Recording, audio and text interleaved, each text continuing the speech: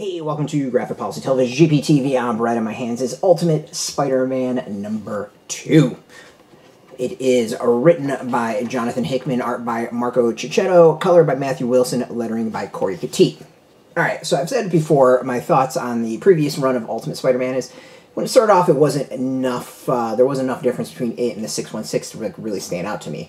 This version of the Ultimate Universe has really stood out to me. It is definitely a different take, partially because it is, you know, riff, a build, like whatever you want to call it, on classic characters, but also building off of all the continuity that's happened before, and in a way kind of standing on its own. It's kind of impressive balance between long form story and also being like able to jump on.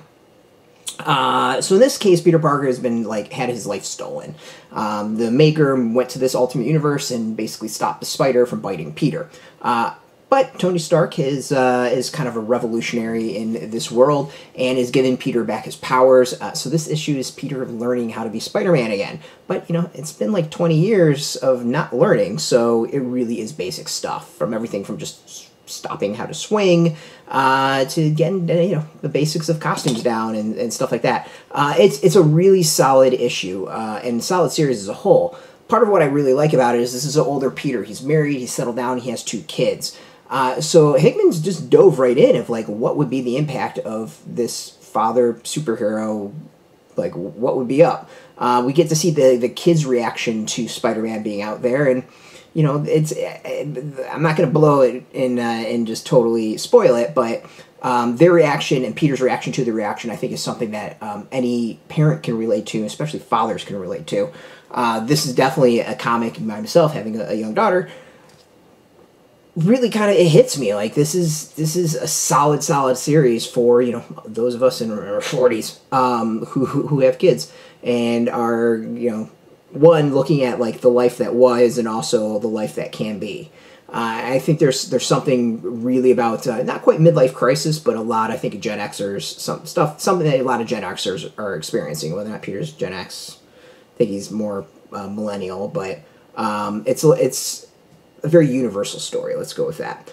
So overall, I think it's solid. The storytelling is absolutely fantastic. The world building is fantastic. Like, everything about this is great. The other thing is it's got the humor of Spider-Man, but not the same quips and smart alecky responses that the classic Spider-Man has. And that's not necessarily a bad thing, because I don't really think a 30-something-year-old Peter Parker would do that.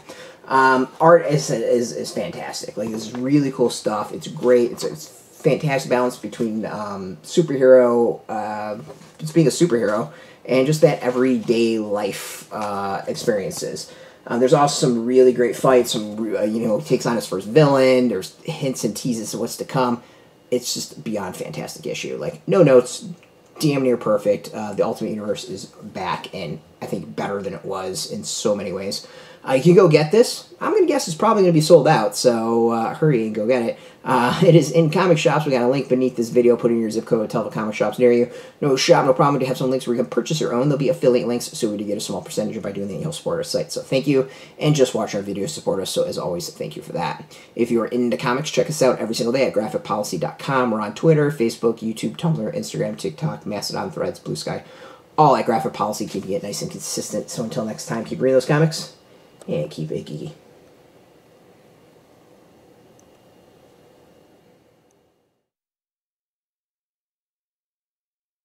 Hey, thanks for watching the previous video from Graphic Policy Television. Just by watching, you help support our site. Thank you so much. Now, if you're watching these videos, you probably care about geeky things like movies, television, comic books, toys, games, video games, you name it. You can go and subscribe right now to our YouTube channel to stay in touch and catch all the new videos, or check out our website at graphicpolicy.com. There's a nice link on this end of the video. But as always, thank you for watching. Keep on rocking and keep it geeky.